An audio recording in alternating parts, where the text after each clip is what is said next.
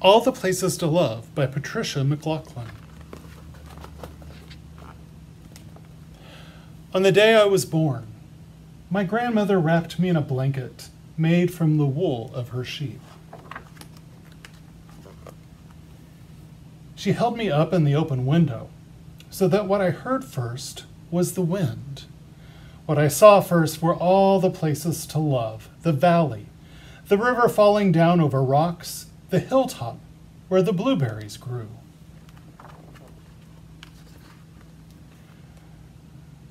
My grandfather was painting the barn, and when he saw me, he cried.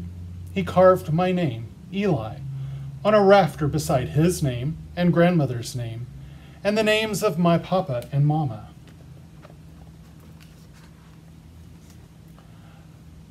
Mama carried me on her shoulders before I could walk. Through the meadows and hayfields, the cows watched us, and the sheep scattered.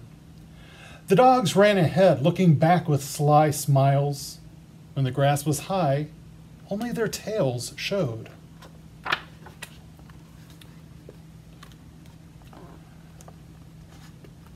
When I was older, Papa and I plowed the fields. Where else is soil so sweet, he said. Once Papa and I lay down in the field holding hands, and the birds surrounded us, raucous black grackles, redwings, crows in the dirt that swaggered like pirates. When we left, Papa put a handful of dirt in his pocket. I did too.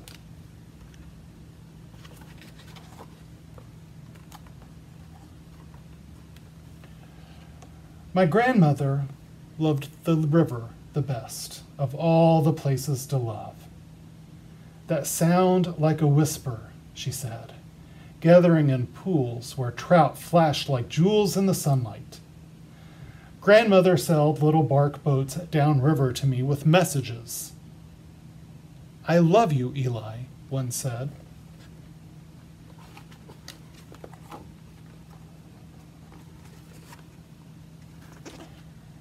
We jumped from rock to rock to rock, across the river, to where the woods began, where bunchberry grew under the pine needle path and trillium bloomed. Under the beech tree was a soft, rounded bed where a deer had slept. The bed was warm when I touched it.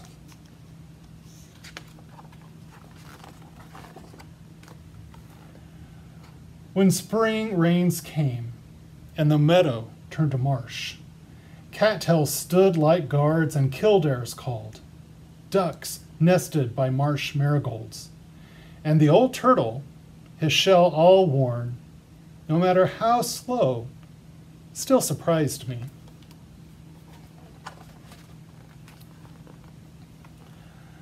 Sometimes we climbed to the place Mama loved best, with our blueberry buckets and a chair for my grandmother, to the blueberry barren where no trees grew, the sky an arm lengths away, where marsh hawks skimmed over the land and bears came to eat fruit, and wild turkeys left footprints for us to find, like messages.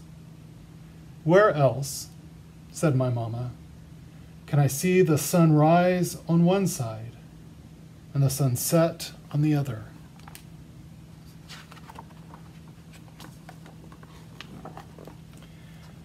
My grandfather's barn is sweet-smelling and dark and cool. Leather harnesses hang like paintings against old wood, and hay dust floats like gold in the air. Grandfather once lived in the city, and he once lived by the sea. But the barn is the place he loves most. Where else, he says, can the soft sound of cows chewing make all the difference in the world?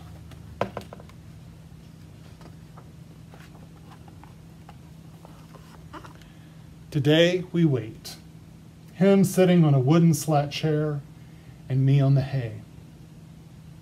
Until much later, my grandmother holds up a small bundle in the open window. Wrapped in a blanket made from the wool of her sheep, and my grandfather cries.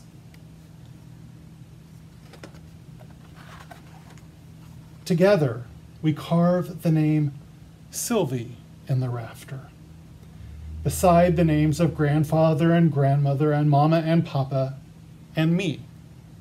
My sister is born.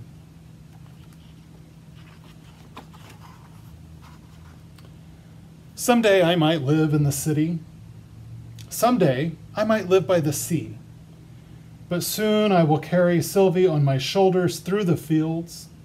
I will send her messages downriver in small boats, and I will watch her at the top of the hill, trying to touch the sky. I will show her my favorite place, the marsh, where ducklings follow their mother like tiny tumbles of leaves.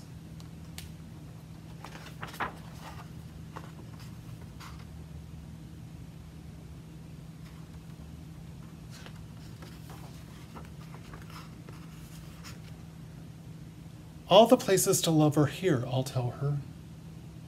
No matter where you may live. Where else, I will say, does an old turtle crossing the path make all the difference in the world? The end.